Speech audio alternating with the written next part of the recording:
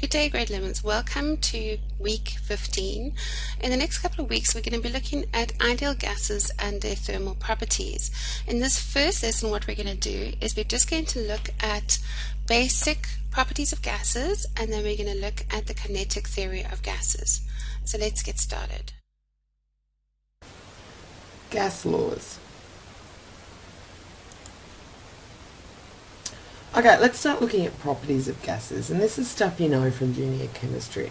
First one is that gases have low densities.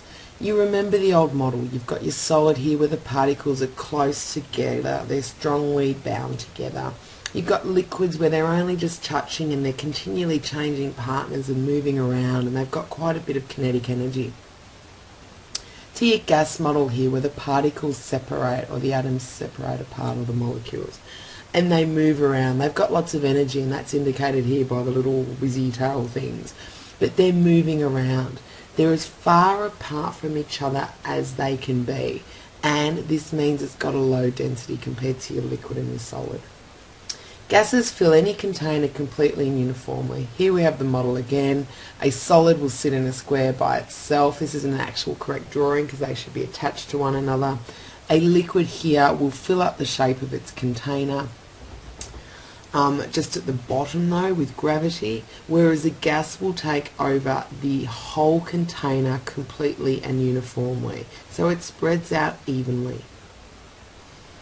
Gases are compressible. By compressible means that we can make them into a smaller volume because they are so far apart from each other and they are so dense. This is a plunger here. If I push down on this plunger, I can decrease the volume. Thus it means that it is compressible. Compare that to water. I'm unable to press the plunger down very far at all. I can push them together a little bit, but not far at all. And of course the solid's not going to be compressible at all. And you'll see lots and lots and lots of gases in gas tanks, and they're under high pressure. They're compressed gases. Gases exert a uniform pressure on the inner surfaces of a container, and I've put a picture of a balloon here. A balloon, when you touch it, has the same firmness on each side. You don't have one side here that's really quite firm and the other side that's quite flaccid or weak or bendy. Okay, it's the same firmness around the outside, and that's because the gases on the inside are exerting a uniform pressure on all of the inner surfaces of a container.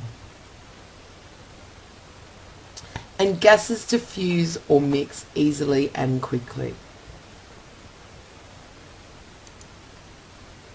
And you can see here, out of this bottle, this is a perfume or a gas of some description. I like to use perfume. If you spray perfume in the corner of the room, after about 5 or 10 minutes, the perfume molecules will have diffused evenly around the room.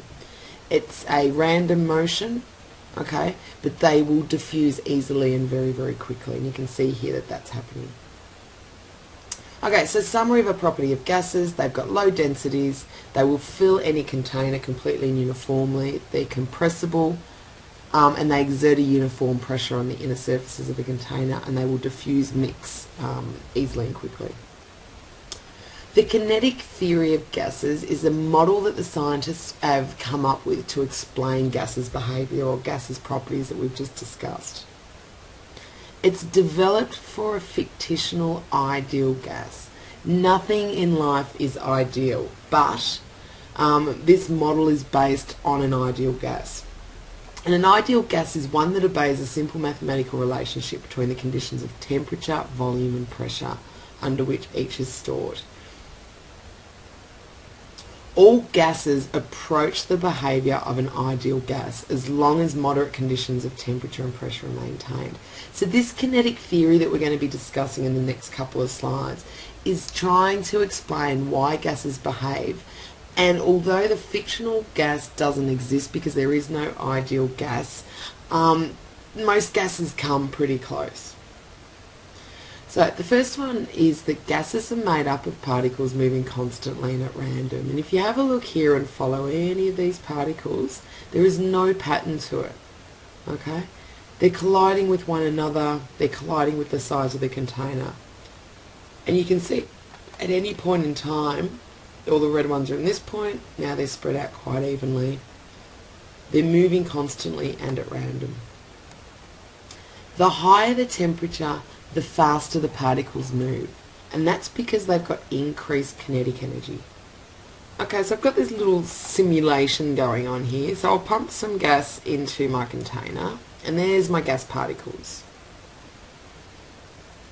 Okay, and it's moving around there, so it's at 300 degrees Kelvin. Now we're going to talk about degrees Kelvin later, but that is equal to 27 degrees Celsius, so just over room temperature.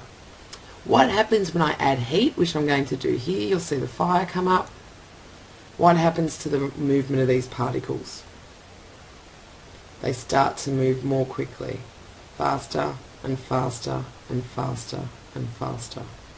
And that's because I'm adding energy into the system.